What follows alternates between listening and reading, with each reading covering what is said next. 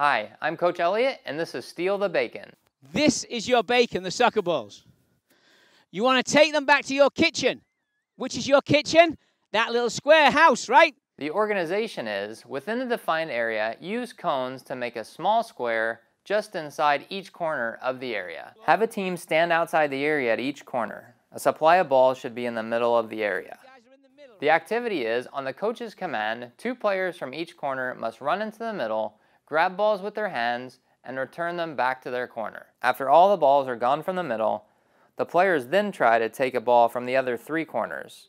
No one can defend their bacon inside their corner. Are you ready? Go! Only one person goes. Only one ball and only one person. Once you go back, you can now get another one if you want one.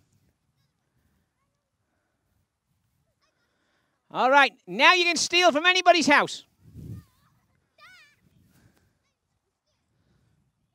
And you can't, hey, you can't protect the bacon. You can't do that, right? You have to just go and get somebody else's.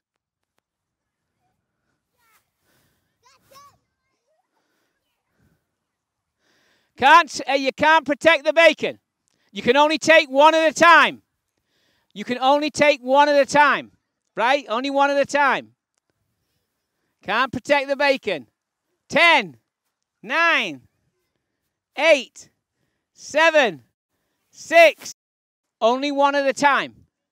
5, 4, 3, 2, 1, and time. A variation is the players can use their feet. Dribble it back, just your feet. Once you get in there, the other person can go. The coaching points are, recognize when to use big touches to get away from defenders and when to use small touches. Which surfaces of the foot make you have more control and speed? Thank you, everybody.